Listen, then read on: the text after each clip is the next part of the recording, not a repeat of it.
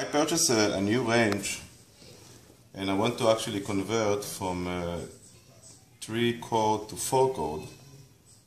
This meaning that I would like to have the ground separated from the neutral. So the oven or the range arrived with 3 wires, as you can see. 1, 2 and 3. These 2 wires are the hot wire, which means between these and these are 220 volts. This is the neutral. This meaning that the voltage from here to here is exactly half of the voltage from here to here, which is 110 volts. Okay, so now if you look very carefully, you can see here that the ground, which is green here, is connected to the neutral. This is the old approach, which is not allowed today. Today, the ground should be disconnected from the neutral, and it's only the neutral is really grounded in the switch box. So I'm going to show you how to connect a 4th chord instead of a 3-chord. So now I will show you how to connect a 4-wire. It's actually called 4-prong range replacement cord in a proper way instead of 3 wires. The first thing I need to do is I need to actually disconnect the connection between the ground and the neutral. Remember, the old system, the neutral was grounded here. As you can see here, the short. Okay? Explain to you in electrical meaning, what does it mean, a short? If I'm going to connect here, in here, you're going to see 0. That means 0 resistance. This should be infinite. So I'll show you what happens when I disconnect this strip of metal that connects the ground between the ground and the neutral. So the first thing I'm going to do, I'm going to disconnect it by unscrew the nut.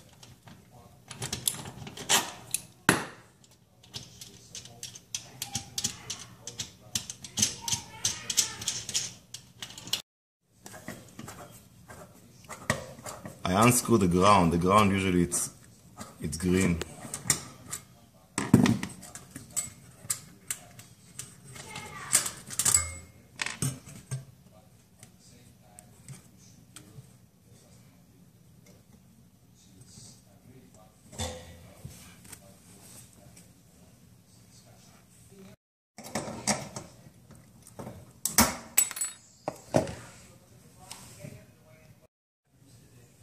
So I just put it back in. It was not necessary to remove it because I had to cut it. To cut the strip that is connected to the ground with the neutral. Now it's not connected anymore. And I have to put it back. To put the nut back.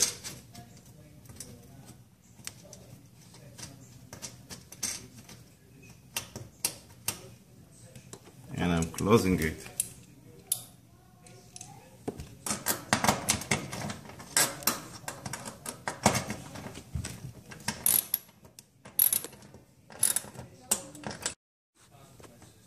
You have to close it tight because the amperage here is 50 amps. It's actually 40, but it's enough. So it has to be very tight. That's it. Verify that everything is okay now. I'm going to take the neutral here and I'm going to touch here the ground, and I can see it's infinite. If you look here, you can see that the resistance between the neutral and the body is infinite. That's what it should be. First thing, I'm going to remove the knockout.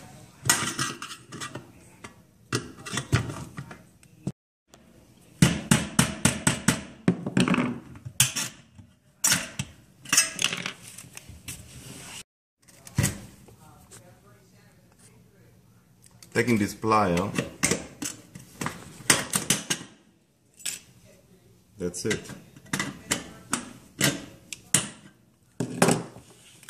Now I'm going to use this conduit. You can see I have to use it because if I'm not going to use it, it will scratch the cable. that going inside. So that must be used, and I'll show you how to use it. So I decided to remove this piece, this metal piece, because it's easy to work with and to illustrate what I'm doing.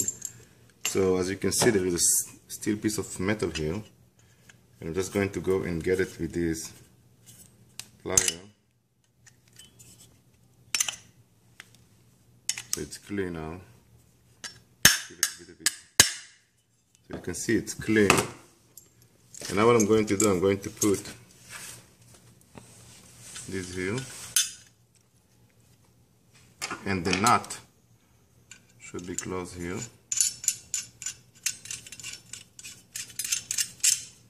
So close it tight so you can see what's going to happen here. The cable will come from here. Here is the cable. That cable, or call it a cable, cord, will come from here. That will protect it from the metal. It's not going to be in any way scratched, and it will get if it will scratch, if we get a shortage, and it's going to be a fire hazard. I'm using this plier to even strongly close it. As you can see, it's closed, and I'm going to attach it back here with the two screws.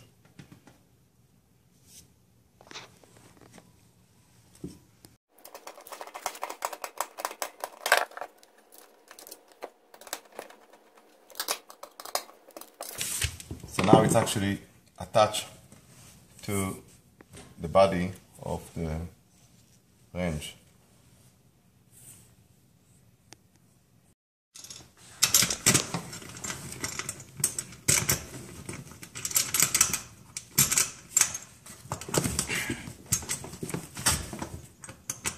So that's the neutral, the hot, one hot, the black, the red, and the ground. Now I'm going to close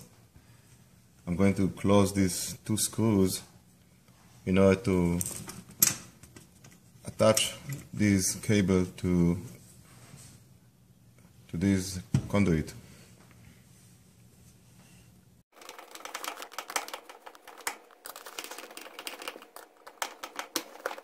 The conduit hold the cable strong, but also protect the cable from the metal here, that it won't scratch the cable and will short it.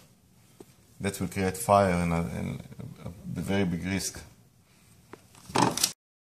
So you can see here there are already 3 nuts that prepare for this connection to be connected inside, which means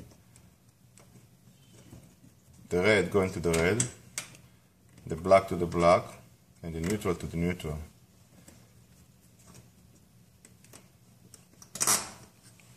So this is the 3 nuts that I have to use in order to connect it. It's 3 wires.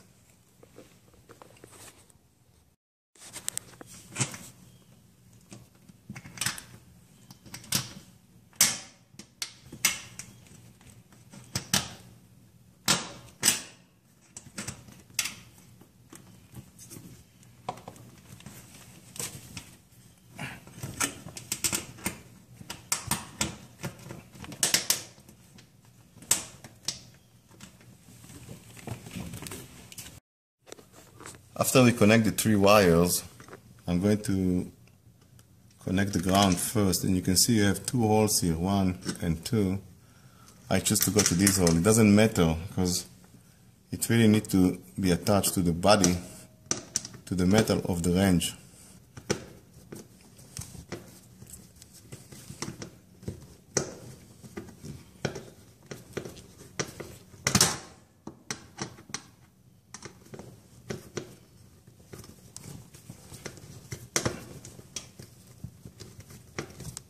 It must be attached tight.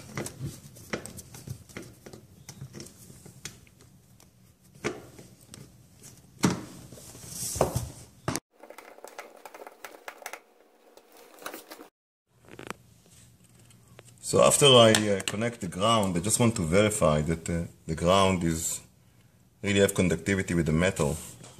So I'll touch here This is the ohm meter, and I'm touching here, and you can look at it, it's 0.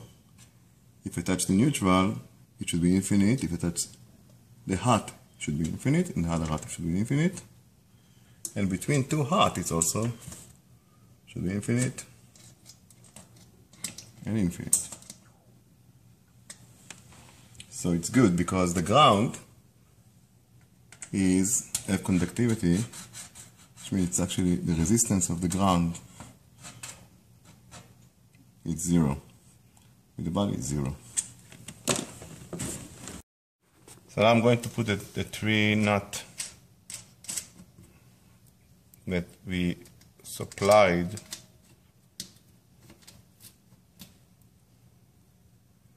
I'm just going to put them in.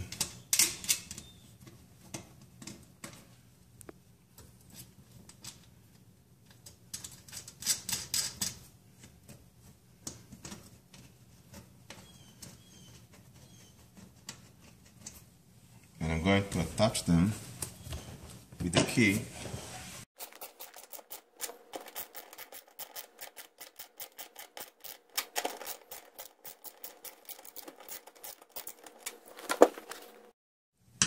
You really need to verify that it's tight, because if it's not going to be very tight, it's 50 amps, so it might not going to have a very good conductivity, and it might going to see a problem in electricity.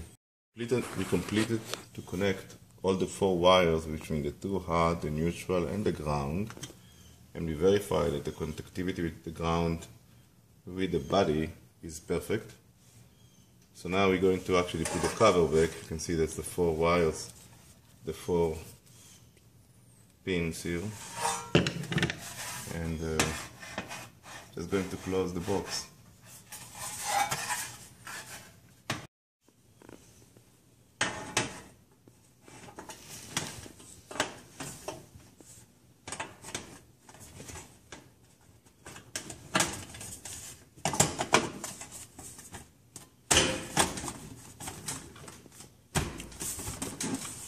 So after the cover is set, I have to use the 2 screws here to attach the cover to the range.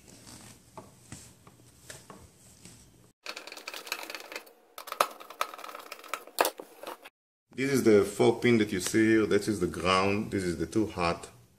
Between this to this is 220 volt, and this is the neutral. So between this to this is 110, 110. So that the conductivity between the ground, this is the ground, to the body, if you can look at it, it's 0. That should be like that. And the conductivity between the neutral to the body now is infinite. Okay, so the neutral really going to be grounded in the box switch, on the switch box, sorry.